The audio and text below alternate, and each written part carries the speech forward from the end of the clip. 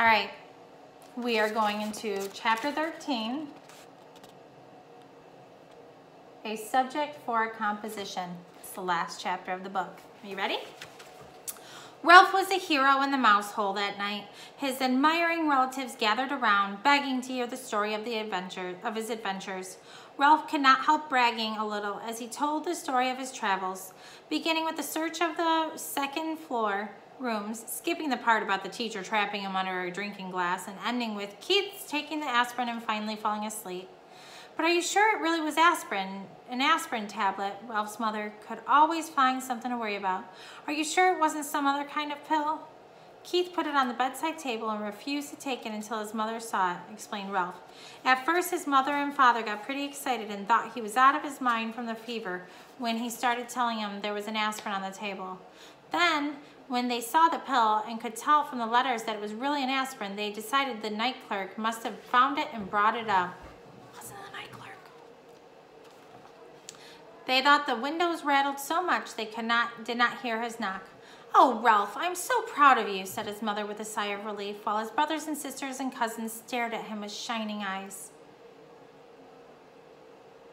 "Good work, Ralph. I didn't think you could do it," said Uncle Lester heartily. "I feel much better about room service now that we haven't left an aspirin for a tip," said Ralph's mother. "I feel that at last we have done the right thing." "Our Ralph is growing up," said Aunt Sissy. "Yes, Ralph is growing up," agreed his mother with a sad note in her voice. "It's hard to believe. It seems only yesterday that he was a tiny pink mouse without any hair." Naturally, this embarrassed Ralph, but now that his mother had finally admitted he was growing up, he decided to make the most of the moment. "Now can I go down to the first floor by myself?" he asked eagerly. "We'll see," said his mother, looking worried once more. "Nonsense," said Uncle Lester. "Of course he may go. Ralph has shown that he can be a responsible mouse." "I guess you're right," agreed Ralph's mother nervously. "Oh, boy!" exclaimed Ralph. "Tell us again how you climbed down the vine and the owl nearly got you," begged a cousin. "No, tell us again about how the ambulance got stuck in the crack," said another. "No, tell the part about how you got the dog to bark," pleaded the third. The only flaw in the evening for Ralph was the fact that he had not found the motorcycle on his travel throughout the night, or through the hotel. Keith slept soundly, and the next morning, although he still had a temperature, Ralph was pleased to see he was feeling much better. "Do you hurt any place?" Mrs. Gridley asked anxiously, after she had given her son an aspirin brought by the milkman. "Is your throat sore? Does your stomach ache?" Keith shook his head. "I just feel sort of tired." "He's going to be all right. He must have picked up a bug somewhere, or someplace," said Mrs. Gridley to her husband. "A day in bed with plenty of fluids and he'll be back on his feet again." Mr. Gridley nodded. "Do you feel like eating any breakfast?" he asked Keith. "We can order something up for you from room service." Keith brightened. "Can I really have something sent up from room service?" he asked, and when his father assured him he could, he slumped back into the pillow. "But I'm not hungry." "Some orange juice would be good for you," suggested his mother. "All right," agreed Keith, and then added as if he suddenly had an inspiration, "and bacon and toast and jelly." "Your appetite seems to be coming back in a hurry," remarked Mr. Gridley, as he picked up the telephone and asked to be connected with room service to order. He thought breakfast for his son. As soon as the adult had gone, Ralph popped out into the room. "Hi," said Keith. "Thanks a lot for the aspirin. It really helped me." "That's all right," answered Ralph modestly. "Where did you find it?" Keith was curious to know. "Under a dresser down on the first floor." "The first floor!" Keith could not believe it. "How did you manage to get it up here?" Once more, Ralph told the story of his night's adventure, skipping the part about the drinking glass, but making it sound as if he narrowly escaped the horny talons of the owl as he traveled down the vine. "Golly!" Keith was amazed at Ralph's story. "You know what? You're a pretty smart mouse, and a brave one, too." "That was nothing," said Ralph in an offhand manner. "Nothing? It was plenty. You risked your life." The boy's admiration and gratitude made Ralph feel even prouder of what he had done. "I parked your ambulance out in the hall," he said, wanting Keith to know how responsible he was. "Your folks will probably see it and bring it in when they get back." "That reminds me, you didn't happen to see my motorcycle anyplace, did you?" Keith's question was unexpected. Well, no, I didn't. Ralph suddenly felt less proud of himself. But I didn't have much time to look. Yeah, I know. Keith was sympathetic. I just wondered. A knock at the door sent Ralph scurrying into the knothole. Come in, called Keith. Matt entered with a tray. Here you are, and here is your ambulance. I found it in the hall, he said as he set the tray down by Keith's knees. Sorry to see you're under the weather. Thank you. I'll be all right. Keith handed Matt a coin his father had left for the tip. And thanks for bringing in the ambulance. Matt pocketed the coin. Thank you, he said. And by the way, this doesn't happen to be yours, does it? He pulled the little motorcycle out of his pocket. What? Ralph was so excited he almost fell out of the knothole. Hey, Keith said, sat up straight, rocking the orange juice on his tray. It sure is. Where did you find it? In a hamper of linen that had been chewed by mice. Or by a mouse. It fell out when the housekeeper was showing us the damage that had been done. I picked it up before anyone noticed it. Gee, thanks. Thanks a lot. Keith accepted the motorcycle and set it on a tray. It's my favorite. I didn't like losing it. I wondered how it got into that hamper of linen, mused Matt. Keith grinned but said nothing. Old Matt rubbed his chin and stared at the ceiling. I don't suppose a certain irresponsible mouse happened to ride it into a pile of sheets and pillowcases and get tangled up and dumped into the hamper. Keith tried not to laugh. I don't know any irresponsible mice, he said. Only one responsible mouse. Say, how did you guess? There isn't much around this hotel that escapes my attention, said Matt. I saw that mouse out in the hall with the little motorcycle. I imagine he's a regular speed demon. Ralph could no longer stay out of the conversation. I'm fast, but I'm careful. I haven't had an accident yet, he boasted and added hastily, recalling his fall into the wastebasket. At least not since I learned to ride the motorcycle. If there is anything I can't stand, it's a cheeky mouse, remarked Matt good-naturedly. What do you call getting tangled up in a lot of linen? What I mean is, I didn't crack up in the motorcycle, said Ralph with dignity. He's not cheeky, defended Keith. He's brave. You aren't going to tell the management about him, are you? What's the use, said Matt. It's a long chapter. Ooh. If they get rid of these mice, more will move in. Anyway, he's cute. He's a cute little fellow. It cheers me up just to think of him tearing around on the little motorcycle. If only I could, thought Ralph. Sorry guys, my throat hurts.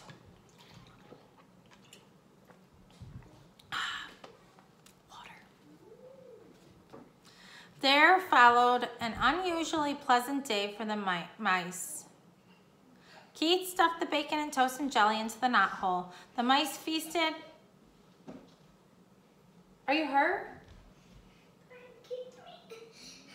All right, just come sit down. I'll finish this chapter and then we'll go deal with it. Do you want to sit with me? No, I'm not turning it off. I'll deal with it after. Kids. There followed an unusually pleasant day for the mice. Keith stuffed the bacon and toast and jelly through the knothole. The mice feasted on bacon and jelly before the ants could get at them and stored the toast against the rapidly approaching time when Keith must leave the hotel. They slept all morning while Keith alternately napped and played with his cars. For lunch, they enjoyed peanut butter sandwiches again. Ralph did not sleep well that afternoon. He found himself thinking of the tantalizing glimpse he had of the ground floor and of all the opportunities it offered mice. Crumbs in the dining room, leftovers in the kitchen, scraps in the garbage. He lay daydreaming on a pile of shredded Kleenex. He could see himself on the first floor pilfering crumbs in the dining room at night after the guests were in bed. And from the dining room, he would go to the kitchen right past the night clerk, who was sure to be asleep. If only he could make the trip on the motorcycle. Where are you going? The thought of the motorcycle put an end to Ralph's daydream and made sleep impossible. After tossing about on his bed of Kleenex, he got up and poked his head out the knothole. Keith was awake, lying back on the pillows with his cars beside him. He smiled wanly at Ralph. How are you feeling, asked Ralph. Sort of tired, answered Keith. Ralph climbed through the hole. Where are your folks? They went out for a little walk. They'll be back. I'm supposed to take a nap. Are you going to? Asked Ralph. I'd rather talk to you. Keith leaned over and set the motorcycle on the floor. Want to ride it? He asked. Do I want to ride it? Ralph could scarcely believe he had heard correctly. You mean you'll let me after the way I lost it for you? You proved you could be responsible when you brought me the aspirin, explained Keith. You're more grown up. Thanks, said Ralph modestly. I guess mice grow up faster than boys. Keith sounded as though he longed to grow as rapidly as the mouse. You grow a little bit every day, Ralph said as he removed his crash helmet from its hiding place behind the curtain. I guess you're right, agreed Keith. My dad measures me every 6 months against the door jamb of our kitchen back in Ohio, and each mark he makes it higher than the last, but I never feel myself growing. You wait long enough and you'll be a grown-up. Ralph felt as if he had said something very wise as he slipped the rubber band on his crash helmet around his whiskers. I guess so. Keith slumped back on the pillows. But it takes so long. I grew up, didn't I? Asked Ralph. You said yourself I had become a responsible mouse. Yes, you did, said Keith thoughtfully. I guess that's part of the secret. Just getting bigger isn't enough. You have to learn things like not taking off down a steep hill on a bicycle when you aren't used to handbrakes. Stuff like that. Ralph walked in with a slight swagger to the motorcycle, grabbed the hand grips and threw his leg across the seat. He remembered to pick up his tail before he started. He took off across the carpet and circled the room, covering the rough parts under the dresser and the chair, and coming to a halt beside the bed. She has good balance on a rough road, said Ralph with authority. She's a mighty fine machine. Say, Ralph, said Keith, suddenly sitting up, how would you like to come with me when we leave the hotel? Come with you? Ralph was stunned.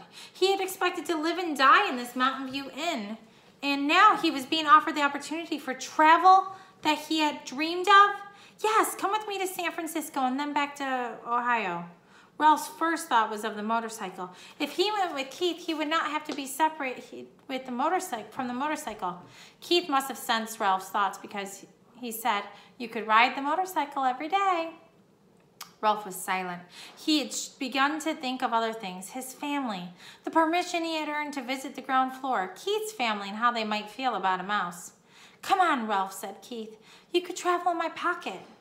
Your mother doesn't care for mice, Ralph pointed out. Not running around loose, agreed Keith, but she let me keep a couple of white mice once. I still have their cage at home. You would be comfortable in it. It's a long chapter. Comfortable in a cage? Ralph was horrified. No, thank you. Oh, come on. Would you like to be shut up in a cage? Demanded Ralph. Well, no, but neither would I, said Ralph, especially now that I can finally go to the ground floor. In his disappointment, Keith slumped back on the pillows once more.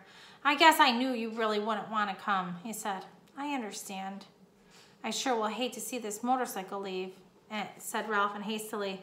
And you too, of course. The boy and the mouse were silent.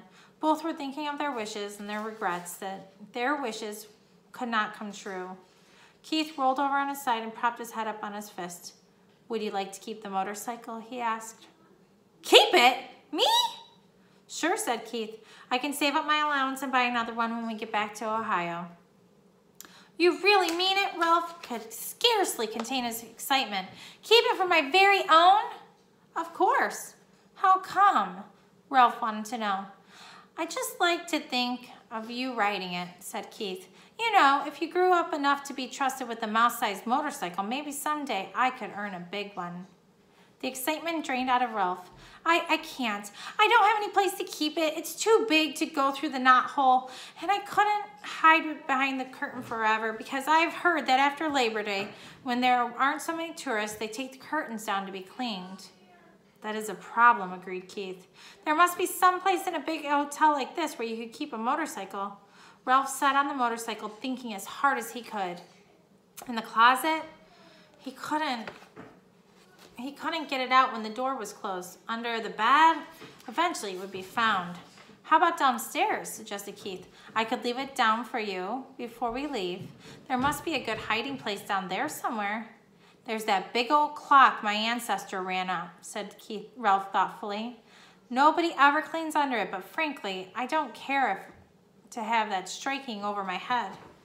Keith thought a while. How about the big television set in the lobby, he asked. The noise shouldn't bother you because you would only go under it at night when everyone was asleep. Yes! Ralph was excited. That's a perfect garage. I saw it when I got the aspirin. The legs are just high enough for the motorcycle, but not quite high enough for a vacuum cleaner attachment. Then it's settled, said Keith, and then added rather sternly, Ralph thought, but first you must ask your mother. Ralph dismounted and ran to the knothole. He was gone several minutes before he returned to announce in triumph. She says I can keep the motorcycle if I promise to drive carefully and wear my crash helmet every single time I ride it. Swell! Keith was just as excited as Ralph.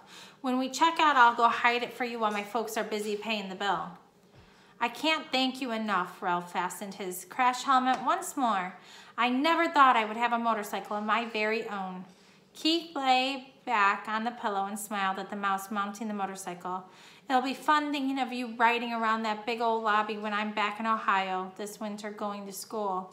And when the teacher asks us to write a composition about our summer vacation, I can write about meeting a brave mouse named Ralph who rode a little motorcycle. I'll tell him about you bringing the aspirin, except I'll have to call it a pill because I can't spell aspirin. Of course, the teacher won't believe it, but she'll probably say I show imagination. Ralph felt proud to think he was going to be written about in his composition, or in a composition in far-off Ohio. Boom, boom, boom, boom, boom, boom. He grabbed his tail, gunned the motor, and took off, heading for the threadbare part of the carpet that made such good speedway. Round and round he sped, faster and faster, until his whiskers blew back and he was filled with the joy of speed. He longed to wave to Keith, but he realized a good driver must keep both paws on the hand grips. He glanced up and noticed that Keith's eyes were closed. The boy had fallen asleep with a smile on his face. Ralph dragged his heels to brake the motorcycle. Quietly, he parked it beside the bed, and quietly he removed his crash helmet and hid it behind the curtain. He did not want to disturb the sleeping boy. Ralph could wait to ride the motorcycle. It was his to keep. All right, and there's more books. Runaway Ralph and Ralph S. Mouse.